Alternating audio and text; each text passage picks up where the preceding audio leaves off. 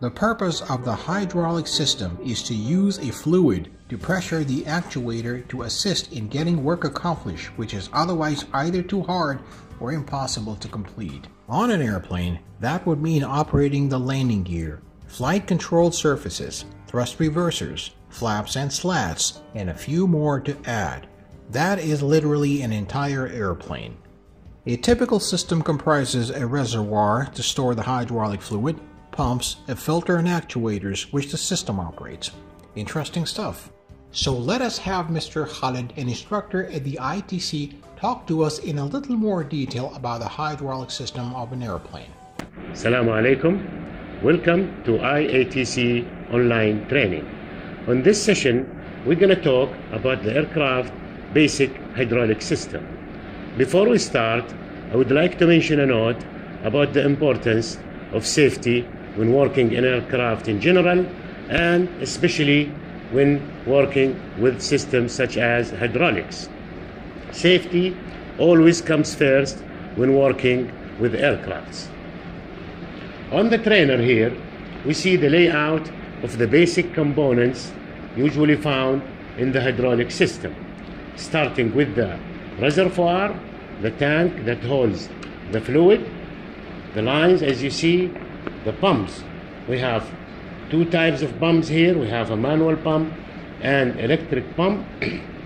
We have gauges to measure system pressure, protection in the form of pressure relief valve to relieve the excess pressure, and a selector valve to operate the system. In this case, we have a flap shown here, a flight control named the flap, which will operate using the selector valve, the actuator that operates the flap, a shut-off valve to isolate the system. We have a filter to clean the fluid before it goes back to the reservoir, and we have a unit here known as accumulator as an emergency backup. Hydraulic system is composed of four main parts. Number one is known as the suction feed. It is where the fluid is being sucked to the pump via the lines and the hoses.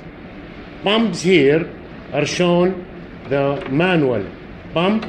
It is used for maintenance purposes usually, and also we have an electric pump shown here which will pressurize the system, and also there is a third pump known as EDP, engine driven pump, attached to the gearbox of the engine. Any or either pump, once it's working, it will pressurize the system, and that takes us to part number two, the pressurized manifold. Pressurized manifold will carry the fluid through to the selector valve, and once the selector valve is moved, the pressure is delivered to the user, to this actuator, the flap actuator now, and it will operate. Once the actuator moves and operates, the fluid will move to the third part known as the return.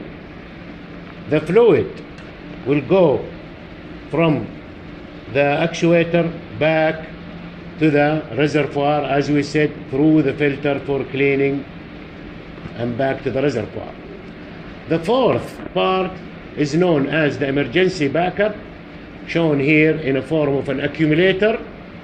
It's a cylindrical type accumulator with a piston. Usually gas is used as nitrogen, and the purpose of the accumulator, one of the purposes, is to prevent system surges by compressing the gas within and maintaining the pressure. The second purpose is to supply the system in case of failure in emergency, and usually systems such as brakes are supplied by the accumulator. And this concludes our session on the hydraulic system. Thank you for watching.